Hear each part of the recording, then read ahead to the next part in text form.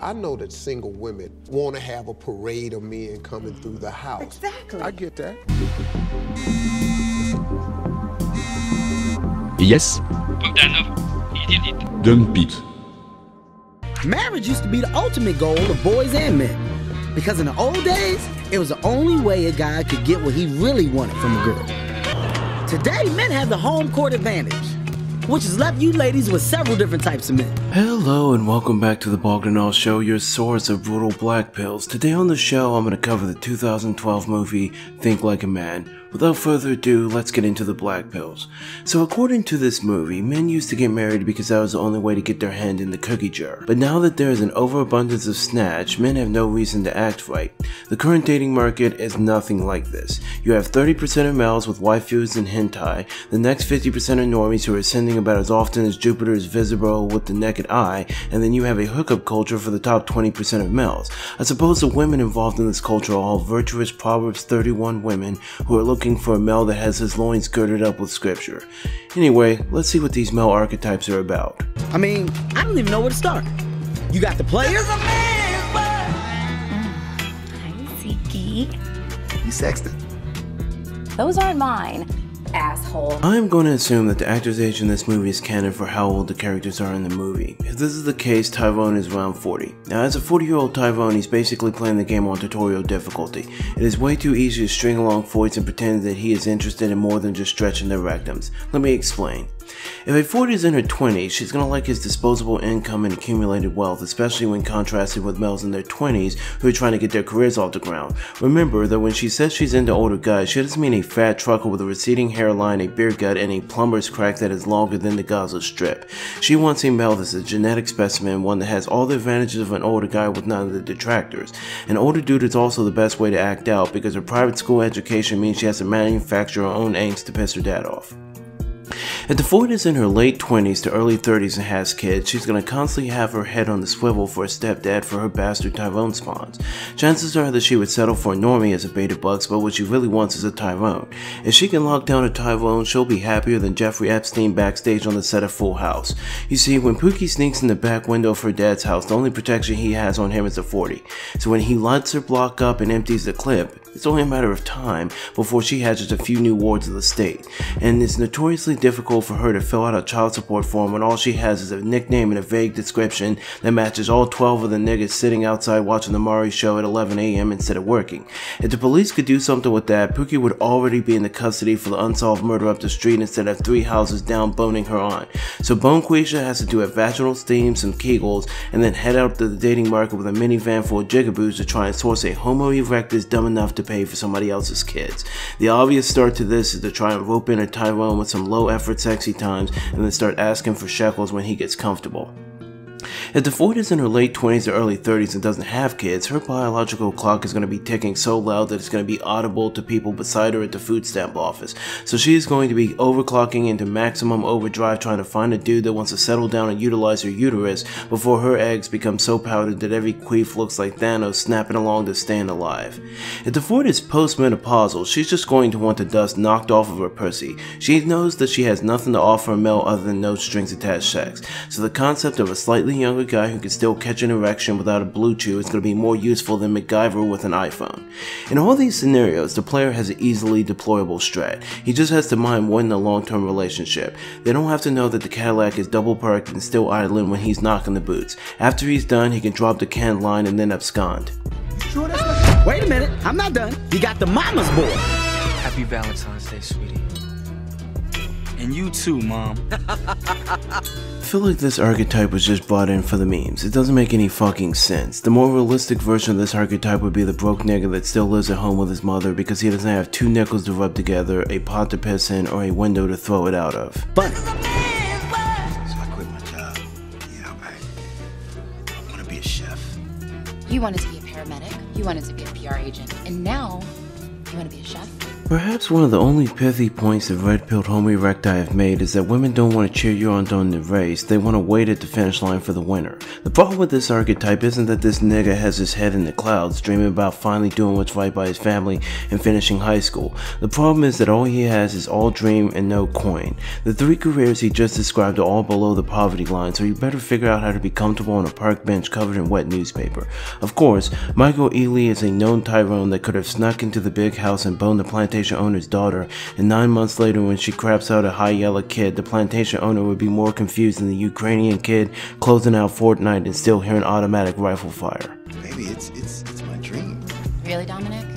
Because I wanted to be a ballerina and Janet Jackson when I was 7. The problem with this little vignette pointing to this Foyd as an objective reality dweller is that nothing could be further from the truth. Every Foyd in 2022 either has a podcast, is trying to blow up on TikTok, has an OnlyFans, or is in some way, shape, or form trying to transcend the concept of working for a living. This was for me. Alright, baby. Oh my god. I will, yeah. You will what? This might be the worst casting I've ever seen. This white Homo erectus is like 5'3" while Gabrielle Union is like 5'8". In real life, she's married to a 6'4" basketball Tyrone. Even Doctor Strange couldn't envision a world where she stoops to the level of this manlet who is so close to the ground he would be unharmed if a lawnmower ran over him.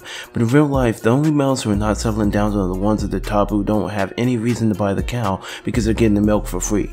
In 2022, normies are lining up like Columbine to jump into relationships with Foyds 2 to 3 points below their SMV because it's either that or buy a real doll. In reality, this white manlet would have less options than a fixed menu. At the end of the day, these archetypes all come secondary to what the respective looks of each guy is. If the player had true cell looks, the only thing he's going to be playing with is himself. If the dreamer looks like Black Ops 2 Cell, he can only dream of a successful relationship between his neck and the rope. And if the non-committer is a sub-5 male, the only thing he's going to commit to is life when he kicks the stool out and his neck snaps. With best-selling author Steve Harvey. Well, what I try to get women to understand is that times have changed, but your playbook hasn't. Steve Starvey has made an entire career out of blowing so much smoke up women's asses that he could make 9/11 look like a science fair project. Step 1. Convince fat middle-aged women that they are the prize that males are too immature to treasure. Step 2. Get them to tune into your daytime talk show where you tell them what they want to hear. Step 3.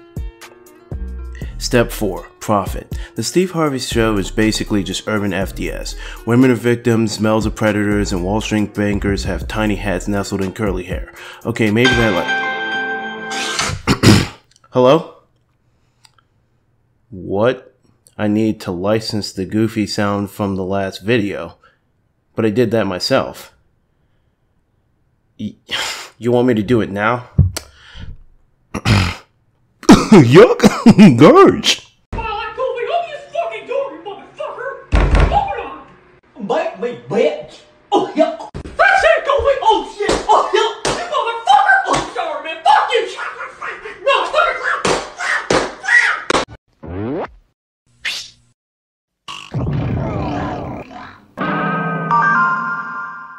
Yeah, I'm not married, so I'm not wearing a ring. You see Sadie over there trying to pull that PYT? I don't know what I did to make you so defensive. All I'm saying is something's changed. Usually, there's an aura, there's a glint about you that I'm not seeing, and I don't know. Job related, it's just, is that it?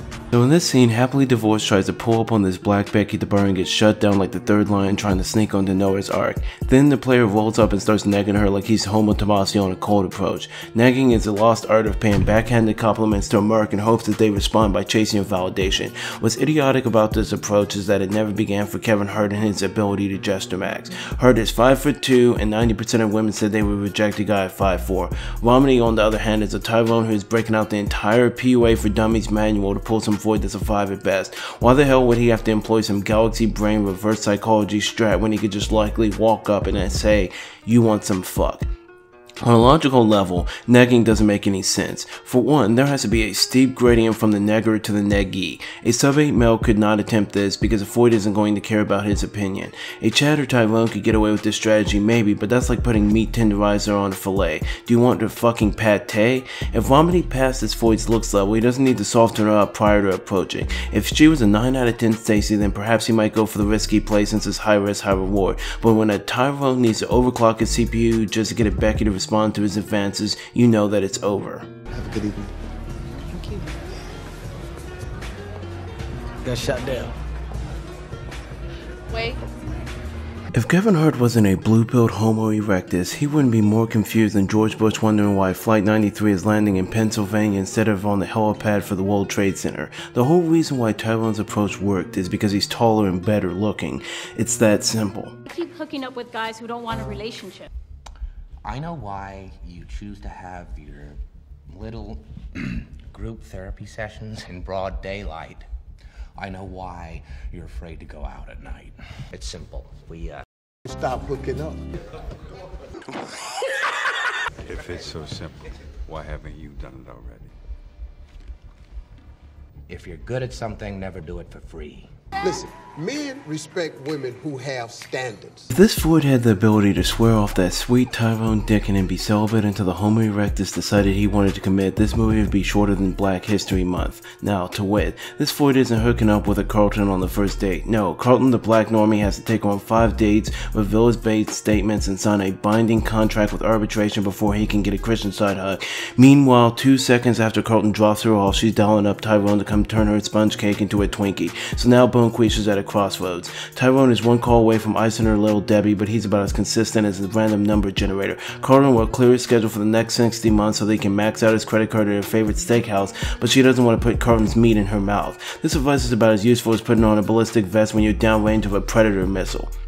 With regards to men liking women who have standards, there's a small grain of truth to this, but only a normie is going to hoodwink himself by saying the past is in the past when he proposed to the town bicycle that everybody is taking for a spin around the block. If Tyrone commits, it's not going to be to a Floyd that would look like a Jackson Pollock painting under a black light. At the end of the day, Bonquisha is as much a slave to the free market economy as anyone else. Netflix tried to hike up their prices and wound up having their stock tank by $50 billion in one fucking day. She can adopt a gold standard, but when her past is involved endlessly printing greenbacks, her valuation is going to drop when compared to other currencies. This is simple math. Steve, I'm a partner in my law firm. I own my own home, but I've been single for 3 years. Why can't I seem to find a man to live up to my standards? Hey, I just got my license! Hey, I'm getting mine next. Hey, I doubt it! Okay. Ah yes, the Floyd who thinks she has it all together. She's a partner at a law firm, she makes 6 figures, and she owns her own house. She's a strong, independent woman. Why can't she find a man that wants to be half of a power couple? The brutal black pill of the successful Floyd is that she essentially prices herself out of the dating market by sheer virtue of her own hypergamy. Let me explain. First off, we've already established that a male has to pass the basics looks level if Floyd finds necessary to date before any of the supporting cast becomes relevant. So she is looking for an attractive guy who owns his own home, makes over 6 figures himself, and has a high-profile job. The question then becomes, what sort of Floyd is that guy looking for? None of this bullshit that she just rattled off makes her any more attractive to a male. She looks like she's 35 going on 50. She looks like the reanimated ghost of Harriet Tubman, and any Tyrone with similar stats has no interest in her Underground Railroad. The crux of her SMV is dictated by how attractive she is, not how many shekels she is making or whether she owns her own home. Any male with an iota of intelligence quotient is going to understand that he is not going to have access to her money, so how much she makes is irrelevant. If she is 35 years old, she has a limited fertility window, and the likelihood of her throwing away her high-profile career to queef out a few jigaboos before she hits menopause is slim. To make matters worse, you can hear the haughtiness in her voice like she's entitled to a man because she's successful. A successful Tyrone is not going to want to share the spotlight with her. He wants a Floyd that's going to be meek, give him some kids, and slurp his sausage. Not some high-profile Aaron Brockovich in blackface who thinks she's too intelligent to go stupid on the dick. But the most glaring problem is that a Tyrone making good money would be able to attract a Floyd that is 10 years younger than she is. This Floyd pissed away her fertility window by building up her personal stats, but none of these stats makes her more attractive to a male. Is she under the false impression that she can spend her peak SMV years hedging bets for herself, and then some giggy Tyrone is gonna pull up like Pampers in the 11th hour and sweep her off her swollen feet? Bullshit. He's gonna be heading down to the restaurant and snapping up the waitress with the perkier tits and the bigger ass. Hi, Steve. I'm currently dating, and I just want to know, when is the right time for me to introduce my man to my kids? Look, Aunt Jemima here needs to shut the hell up asking questions. Any Homo erectus that she's dating better double wrap his Jimmy unless he wants to catch diabetes and whatever endocrine disorder Sharkeisha here has. So Wide Load here didn't have on ad block when Tyrone decided to coat her coochie in his fairy dust, so now she's wondering at what point does she introduce her jigaboo to his future stepdad. A single mom is never going to be in control of what Tyrone does. Carlton is more than happy to say the past is in the past past and assume the role of the dad who stepped up, but he's only doing that because he didn't have any other fucking options. Problem is, Sharkeisha doesn't want Carlton, she wants Tyrone, and Tyrone is off planet saving the galaxy, which means normies are going to be rotating around her like a Rolodex, clapping her cheeks and putting dent in the head of the kid that she's currently pregnant with. You hate to see it. Hey, did you by any chance go to Fairfax High? Yes. I went there as well. Sorry, I don't recognize you. Had the glasses and the buck teeth. Oh, Could we go grab a cup of coffee or something? We could maybe catch up on old times we never had. well, I have a son.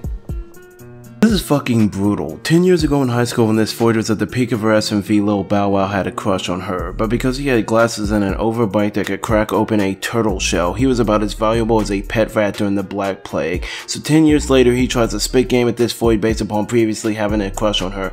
Now that he has higher SMV and looks like he has a couple of shekels at his disposal, she is now amenable to being approached. But wait, now she has one of Tyrone's dingleberries hanging off of her ass, nerfing her SMV, and she looks like she aged 20 years in the last 10. The second this Homo Erectus heard that she had a kid, he should have clutched gold in the 100-yard dash. He should have peeled off so fast that he could pass Usain Bolt like a blunt. Instead, he offers to buy dinner for this void to fit her schedule. Is this really the best he can do? Let's just run through all the black pills of dating a single mom.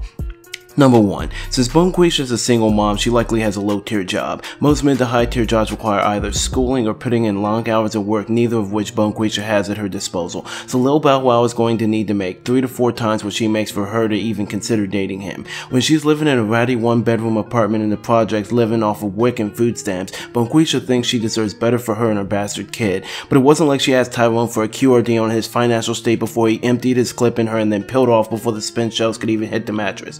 Number 2. Bonquisha is probably tired of the pump and dump. And Normie sees her out in the wild with her bastard child, pegs her for the low-hanging fruit that she is, and then pulls up as if he's going to commit and then punts her away like it's 4th and 20 after he blows her back out. But she's tired of going down to the market to buy baby formula when she's still covered in baby formula from the night before. So her solution to this problem is to tell any Homo Erectus that's trying to date her that she wants to wait to hit the horizontal yeet. This is a dual mating strategy. She secured a child from a Tyrone that would never settle down with her, so now she has to link up with a beta bucks who's going to finance the kid and buy his Huggies. Now, if she can find a Homo Erectus that she's actually attracted to that is willing to take up the mantle of stepdad, that's the aspiration. But the chances are a Tyrone of this caliber has better options, so the next best thing is a beta bucks with the bankroll. Now, third, because Lil Bow Wow actually has a job and his address is in a P.O. box at Pelican Bay, Bonquisha is actually going to be hitting the W key forward. Whenever she does let Lil Bow Wow at the birth canal that's already been stretched by Tyrone and his bastard kid, she's going to be telling Bow Wow to empty the clip into her. Because if Bow Wow is stupid enough to open up the Trojan horse and let all the Greeks spill out into the city, he's going to be financially fleeced for the next 8 years. Child support is a percentage of your legal income, and since the IRS doesn't know about Tyrone moving bricks and slinging dope, his income is whatever money his mama puts on his books so he can get some snacks from the commissary. But Bow Wow gets a W-2 with his government name on it, and he doesn't consistently pay his child support, he'll get thrown in jail or he'll get passed around like communion on Easter Sunday. So Bonquisha is either going to be angling for a kid, which is 18 years of paid rent, or a marriage. That way, if Bow Wow decides to take the black pill and pull out like he was stationed in Afghanistan, she will split his wig and his wallet. Number 4. Tyrone's demon spawn is going to come first. Bonquisha is going to come second. The rats and the roaches in the project department is going to be third, and somewhere between my IQ and Mount Everest height in millimeters is Lil Bow Wow. And if Tyrone ever gets out of Alcatraz, he's going to be spending his short sabbatical on the outside clapping her cheeks. But, you know, he had a crush on her in high school, so... Also, side note, this actor is 42 fucking years old in this movie. Why the fuck is Lil Bow Wow looking like he's 30? Why the fuck would they cast this boom over Floyd across from a nigga that could literally be her fucking son? Unreal. So, I think that's enough black fills for the day. In the end, everyone gets some blue pill fairy ending, the males all start simping, the Floyds are in control, you hate to see it. Until I catch you in the next video, keep the rope out of reach. Bog out.